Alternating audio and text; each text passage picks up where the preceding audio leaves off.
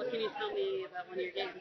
One of our games? Yeah, any one. Oh, actually, we have 4 games here, and we also have a nominated game in the classroom. So we're bringing 5 games in the IndieCade. I think, well, as a result, you can see the fighting games is a big attraction to the players. But we also have some puzzle games like Iris Fall and also Blade Fury is a platformer, and Unheard is a quite brand new way to tell a story.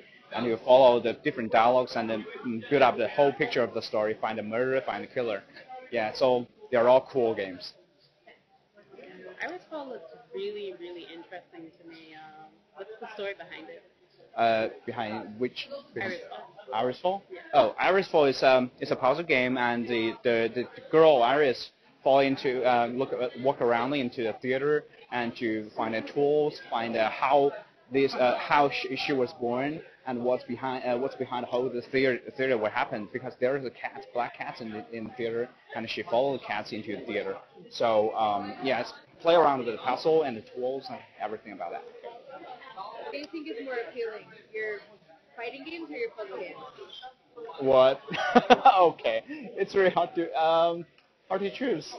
I think so. Do you mean one of your favorite one or something like that? Okay. Yeah, just tell me a favorite one. My favorite one, my own. Okay, my personally, I would like to introduce the Iris Fall first.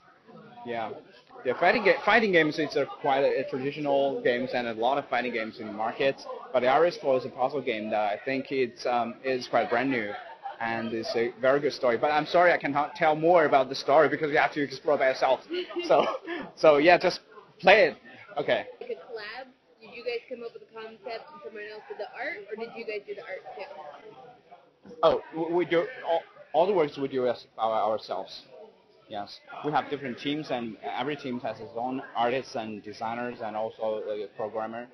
So yeah, basically the ideas come from the developers themselves, and they will find the friends in our studios and to make it a demo, and the people will play the demos and make it a possible game. And after that, it will become more mature to make it a game. Yeah.